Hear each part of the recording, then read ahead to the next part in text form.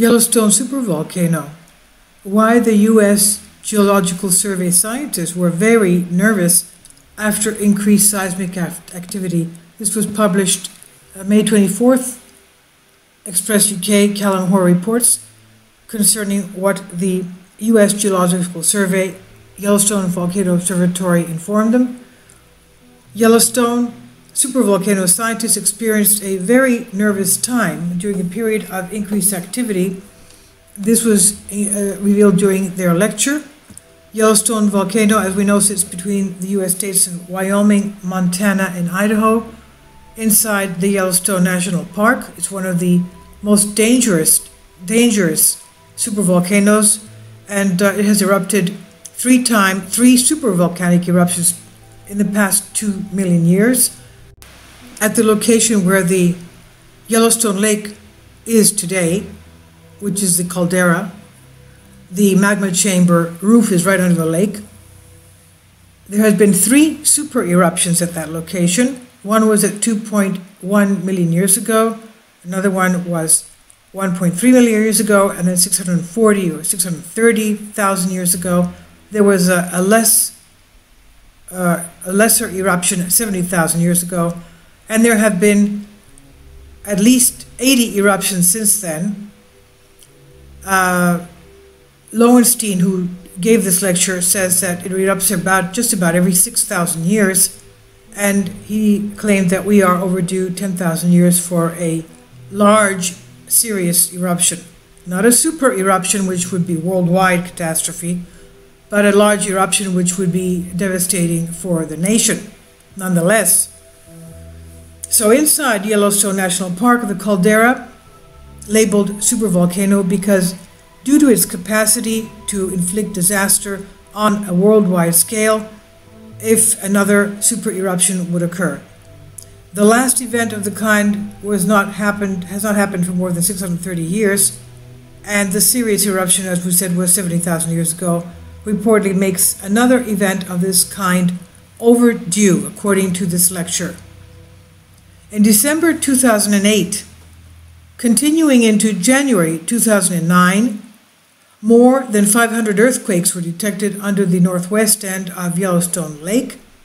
Northwest is we have West Thumb Lake, and northwest is also where we have the quake swarms going towards Montana, which is in another volcanic field there. And also that's the area of the new thermal deformation, the thermal area that has been discovered, and we assume that they will, after they examine that area, now that they have started their geological field trips as of May 1st, from what I understand, they will be hopefully reverting with the information concerning what that is. Is it just ground swelling and heating causing the dead trees there? Or are there hydrothermal events there, such as new springs or new geysers or new mud pots? They'll have to tell us what exactly is going on there because of the dying trees and the tremendous heat that's being given off from the ground. So December 2008, continued 2009, over 500 earthquakes detected in the northwest end of Yellowstone Lake in 1 week, 7-day span, 1 week, with the largest registering 3.9 magnitude. Jacob Lowenstein, who was tasked with monitoring the activity for USGS, revealed during this lecture, which was at Menlo Park, California, how his team were put on the alert, of course. And now there was another quake at the beginning of April that was at that area. It was in the border of Montana, just at the tip of the border of the Yellowstone, Wyoming area, bordering Montana and Idaho. That's where the earthquake swarms were taking place. There was a 5 magnitude earthquake, quickly downgraded to 4.4 magnitude. Nevertheless, it was very big, and they never mentioned it at all in their caldera chronicles. I'm very sad to have noticed that. A lot of us have noticed that. We were waiting for them to come back explaining to us what that meant, because 35 years ago something similar happened, and they were really on edge. They were really scared. They didn't know what that meant. and it really put them on alert, because it was, and that was a 4.3 from what I remember. Now, this one they didn't even touch. They did not revert to this. They did not inform us about this whatsoever, as if it never happened. But we know it happened. So now Lowenstein explained how with this 7-day quake swarm of 500 quakes in 7 days, he explained how they spotted a linear trend of earthquakes which were heading towards the Yellowstone caldera. He said in 2014, here are a couple of maps that show you what has happened during that period of time. It turns out that the earthquakes were on a linear trend. It started with the blue, which are the early earthquakes, and then the red, which are the latest. They started at the south and they slowly moved north. This is another one of the cross sections. Though Mr. Lowenstein was confident the earthquake activity would not be enough to spark a volcanic eruption, he did admit it was very unsettling. He added, this was pretty nervous time for us, not because there was a lot of earthquakes, but because people were getting ready, rather agitated about things happening beneath the lakes. As we know, the magma chamber is beneath the lakes. The roof of the magma chamber is actually the floor of the lake. And they have told us from information from this same lecture that the waves of the water, the waves on the lake water, on the surface of the lake, if they're high enough and lap onto each other enough, if it's breezy, windy, they are in danger of causing a quake which could affect the roof of the magma chamber. And they explained to us that a supervolcano is much different than a regular volcano because of the fact that a supervolcano has such a huge magma chamber. Therefore, the roof has a bigger surface area. It could be thinner. It could be more susceptible to, because of its great surface area, susceptible to cracks. And even these quakes that are found to be close to the surface of the magma chamber, of the roof of the magma chamber, are very worrisome. Because a crack on the roof of the magma chamber, you can imagine what that would entail. That would make an eruption much easier.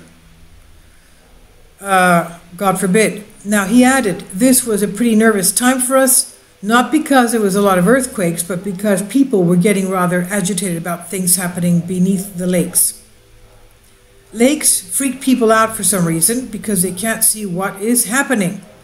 It's not just lakes. We're talking about the lakes that are above volcanoes, of course. Now, so people, he said, just hypothesized all sorts of crazy stuff, and it was a very nervous time. There was a lot of earthquakes, but there was never any steam or any more than small earthquakes.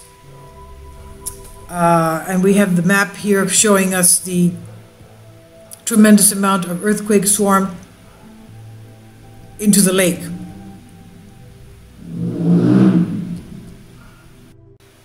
He revealed during the same lecture how he spotted a lot of activity heading to the park. Pointing to the graph of the earthquake activity, he added, these are seismograms, and they are from the south and north end of the lake. All of the data is from December 27, 2008, and come from Yellowstone Seismic Network. You have the time starting from early top and late bottom, and each 15 minutes is represented by the back line, so 4 would be an hour. And these are all earthquakes. Every time you get a squiggle, you're looking at an earthquake.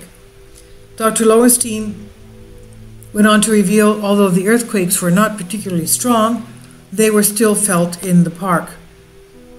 He added, in this particular day, there was a lot of activity. The biggest one was a magnitude 4. There you go. There were also 1s, 2s, and 3s, a number of felt earthquakes. It was in December, though, so there was not a lot of people around. but there were maybe 15, 20 people who were living near the lake at the time, and they felt it. It happened for about 2 weeks, and the earthquakes were on a lineal trend, he said.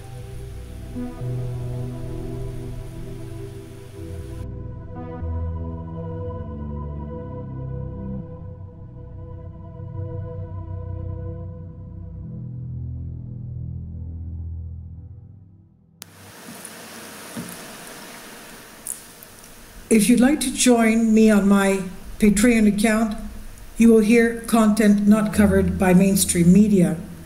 These riveting stories will be based on my research, and I will state my opinions and give my personal insight on diverse and controversial subjects and world events not covered by mainstream media, and not supported by YouTube guidelines.